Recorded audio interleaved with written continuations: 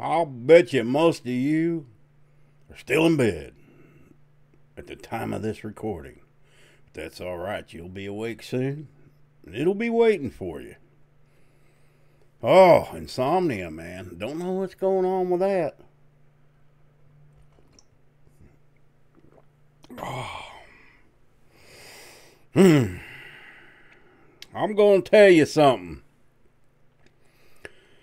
Sometimes I get lazy, man.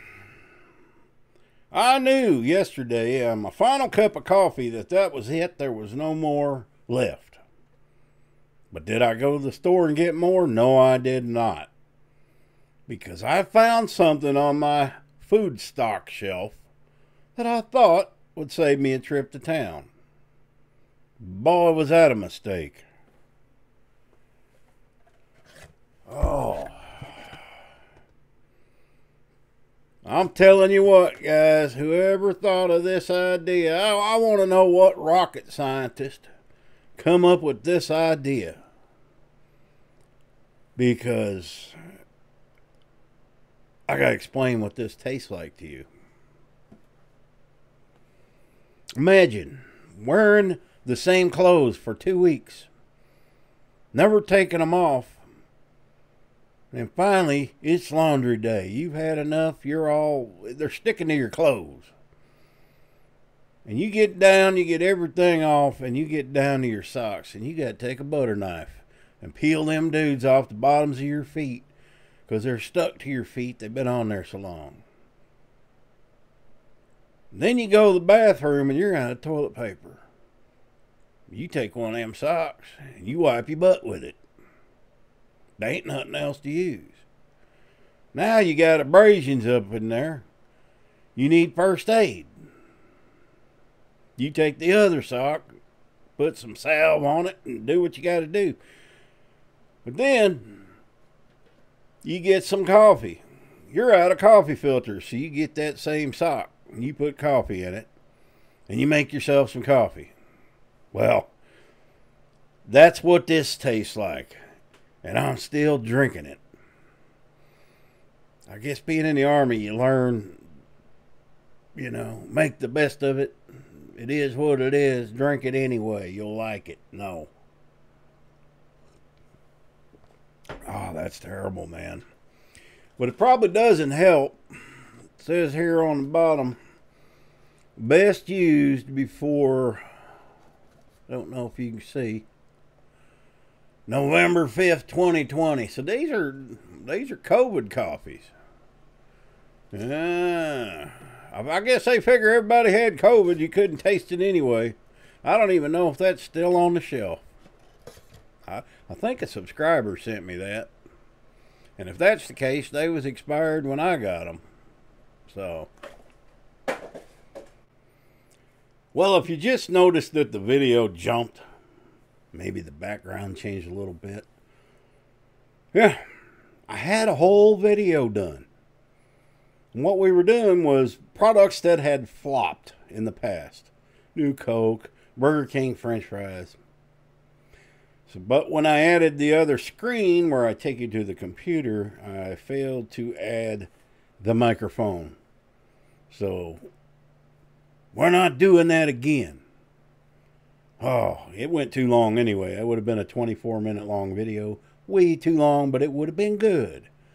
That's what that coffee has got me doing already. It's too early for this. I don't need technical difficulties. Did you check out the video on the other channel yesterday where I tell you that I've lost weight? I'm sure you might have noticed. Maybe not. I'm not all there yet. I got a long way to go. But that video's up. Put a link in it in the description so to go check it out. Some of you may just watch in the morning, and that's it. I don't know what you do. I'm not your babysitters. Let me get another drink of this foot juice. And not only does it taste bad, it stinks too.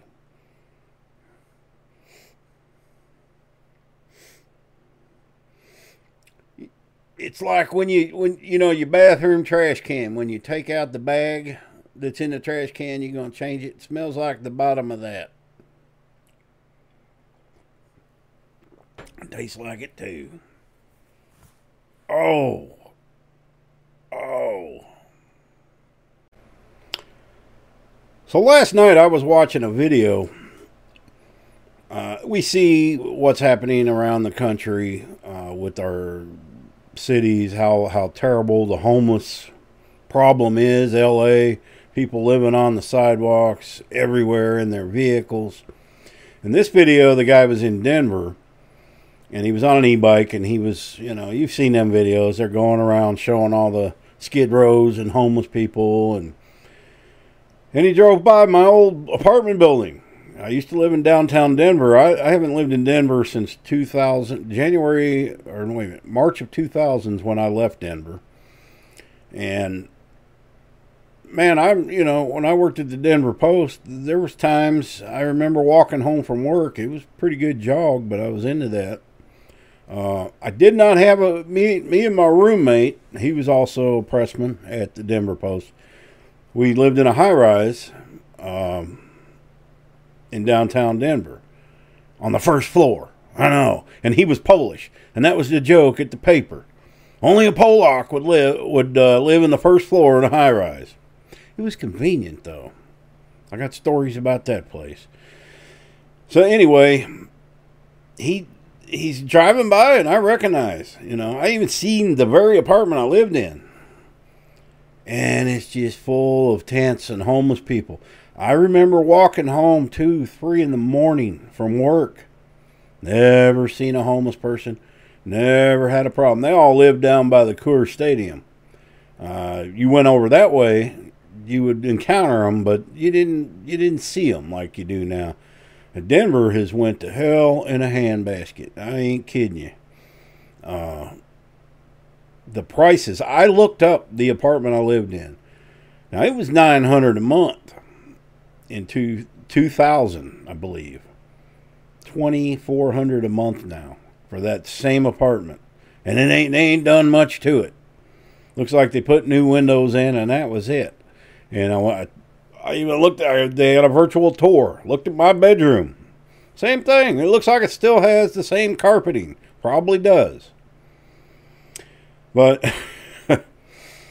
working as a pressman, you have normally after a shift, you got your work uniform.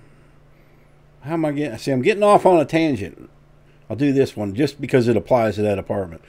So anyway, some guys, we wear work uniforms. You come in your street clothes, you change back into your street clothes. They got showers, take a shower, you go home. Some guys don't do that. They leave in what they worked in. Well, we had this one pressman named Old Phil. Well, apparently I was working. My buddy was off that night, and he came over after his shift, which was before mine.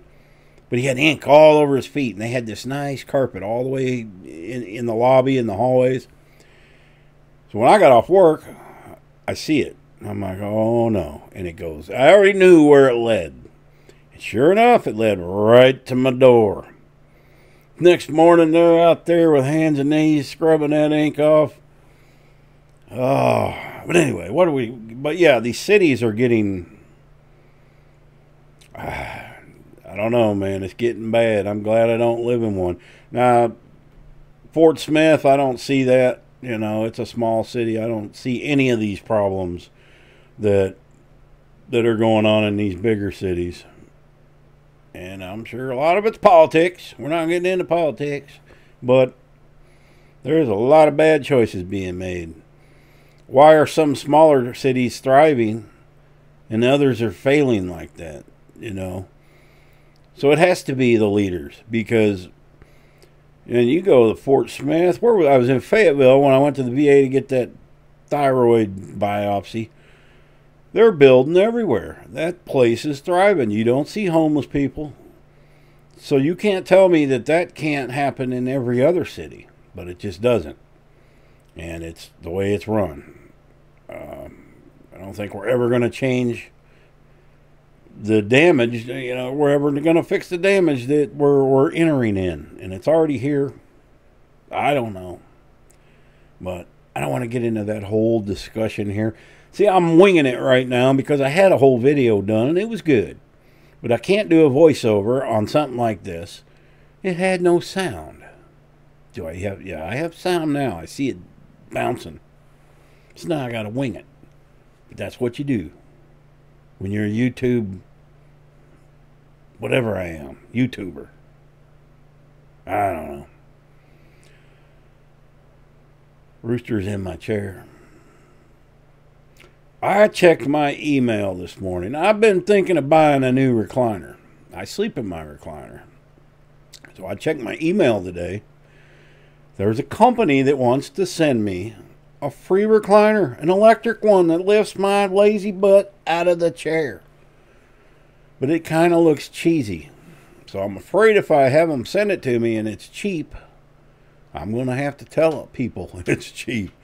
It doesn't look bad. It's one of my pet peeves with recliners, and I actually went, when I bought my end table last week, I sat in some, but the biggest problem they have is the part that flops out where your feet go is either the chair's too short, because I'm 6'1", or the padding's like that thick.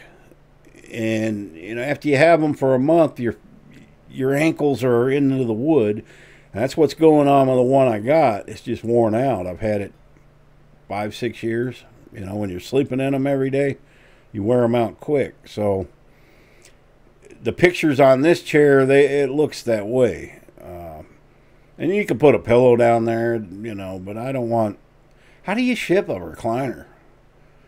I mean, it probably has to come in pieces. I don't know, but I think I'm going to get it. Because, you know, a lot of my subscribers are older, and it's $400, brand new. So, with the lift, has heat and massage. How bad could it be? And it's an American company. That's rare when you get a company sending a YouTuber, they want to do a review. It's usually in China. I got an email also about 1.5 years, maybe 2 years ago, about 1.5 years, I think. I got one of them battery power things, you know, the solar power generator. So I get an email from that company. We'd like you to do another video for us. And I'm cool. I'm going to get another one.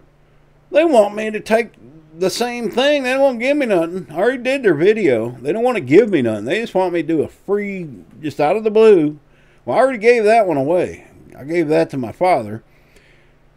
So the reply to that was, well, can you take the footage of your last video that you made on the product and chop it up and make a new one? What incentive do I have to do something like that? I already got your stuff. I already did what I was obligated to do. No. Didn't even answer. And, man, some of them you just can't satisfy. Some of them are cool as can be. But I'm pretty picky about what I get. The e-bikes, I'll take an e-bike. I got one coming probably today.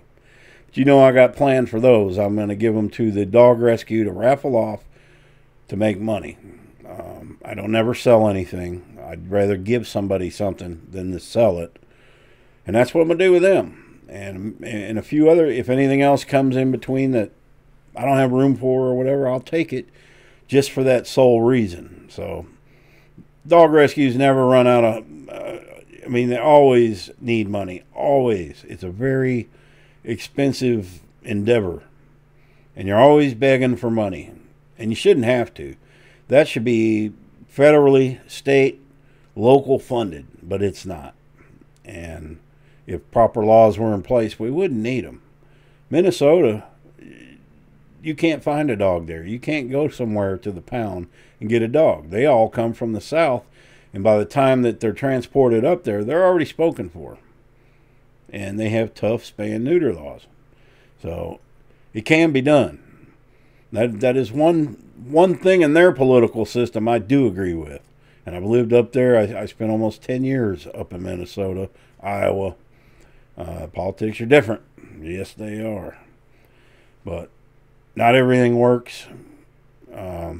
They should just take all the good ideas, the things that work in different cities, and apply them and have a test city. Take Detroit or something and put all those good ideas and apply them. See, I guarantee you it would be paradise. Detroit, I don't think it will ever be a paradise, but it would be much better. Actually, downtown Detroit is pretty nice.